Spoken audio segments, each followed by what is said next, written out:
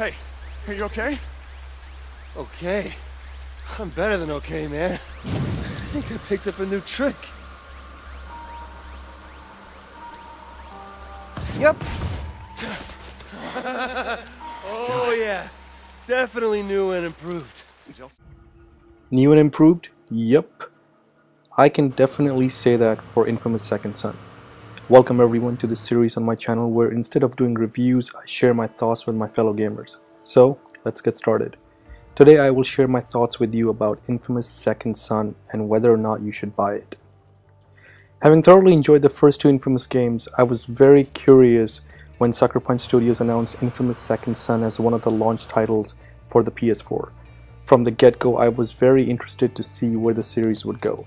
However, before I share my thoughts with you about inFamous Second Son, let me take a moment and share with you why I enjoyed the very first inFamous game on the PlayStation 3.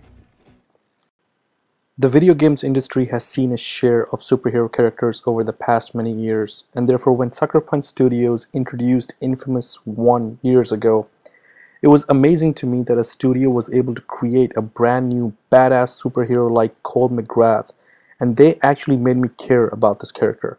I enjoyed inFamous 1 because it truly made me feel like a superhero. And it wasn't just the awesome controls and gameplay that gave me this feeling.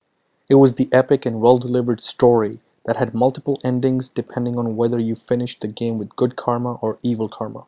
Even grinding and doing side missions was fun. And why? Because the character development was unique, and every time I was rewarded with a new power, I couldn't wait to try it. Games like Prototype tried to introduce a new superhero story. However, in my honest opinion, these games were not able to recreate the magic of the inFamous series. So with that background on inFamous 1, let's now talk inFamous Second Son. Let's talk gameplay first. Let me just say this, it is unbelievably fun. The new powers this time around are Smoke,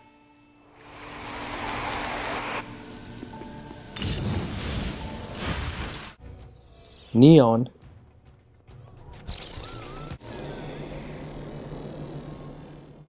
and the video power.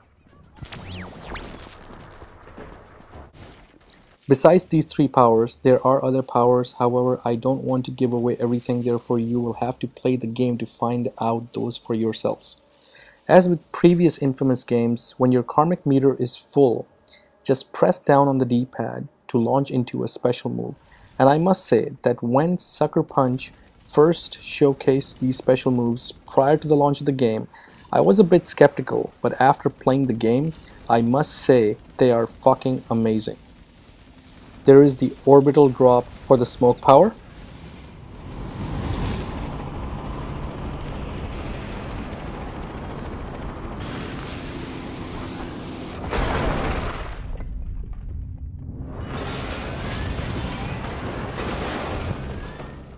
This radiant sweep for the neon power.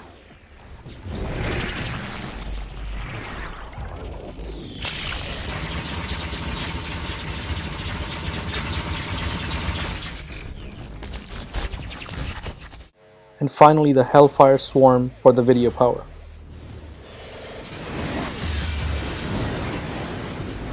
Here comes Heaven, Hell, and Delson!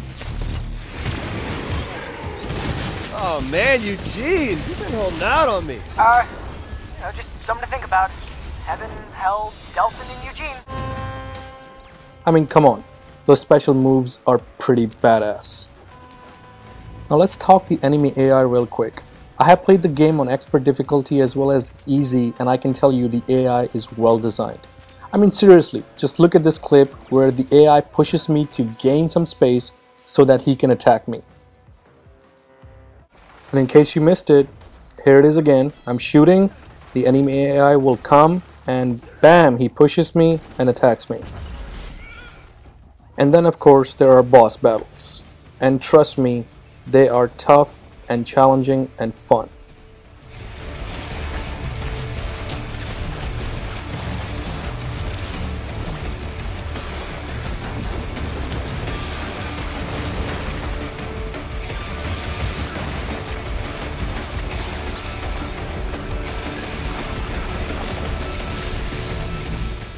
The skill tree and leveling up your powers are managed via a simple menu system.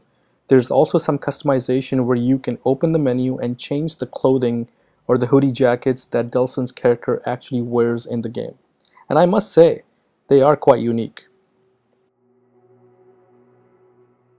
The controls are better than all previous inFamous games in my opinion. Blast shards are found in drones this time around, and when you shoot one down, it even leaves a nice neon trail. I mean, how cool is that? And the things that annoyed us in previous iteration of inFamous series, like pressing the analog stick just to see the blast shards, they've been fixed. You can now see the blast shards as you unlock various sections of the city. They show up as blue dots and it makes life much easier. Even the side missions are fun, like these graffiti side missions or stencil art missions.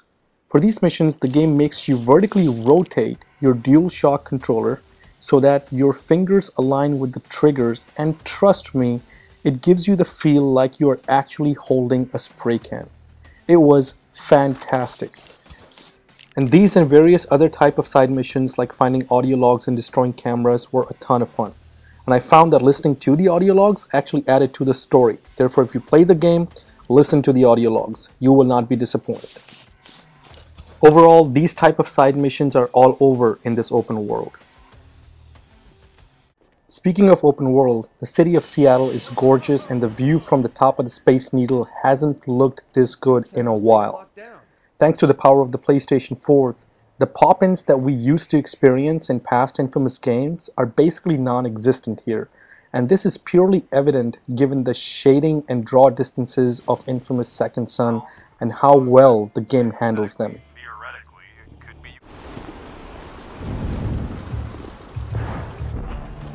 What the hell's going on over there? Sure pounding the hell out of something. Sounds like a freaking war. Moving on to the story, I wasn't sure as to how well the series would continue the story of the Conduits, and part of me wasn't really ready to embrace the new character, Delsin Rowe. However, I must say I was not disappointed at all. I don't want to give spoilers from previous games, however, rest assured, if you have not played previous inFamous games, the game will not punish you, and for veteran players like myself, it does not dumb it down either. I applaud Sucker Punch in this area. It is very easy to screw up a good story, and given that this game is the third installment in the series, Sucker Punch handled this with utmost delicacy, and I'm very impressed with their vision. Okay, well, come on, seriously, what are you gonna do here? The antagonist or the baddie in this game is this lady Augustine, and I must say I actually resorted to name calling whenever interacting with her in the game, and I think that is an achievement in its own for Sucker Punch Studios. They created a villain that will get under your skin and will leave a lasting impression. And I will tell you again.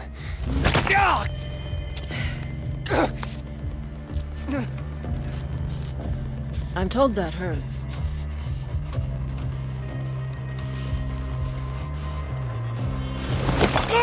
Maybe I know what happened to you there! No! Betty, don't!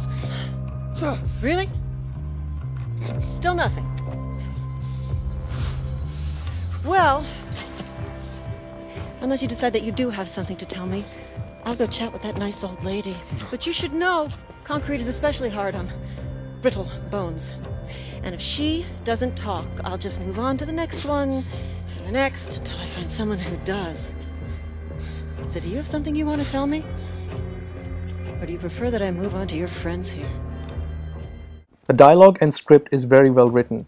And I must say, in addition to all the serious stuff, it is good to know that Delsin definitely has a great sense of humor.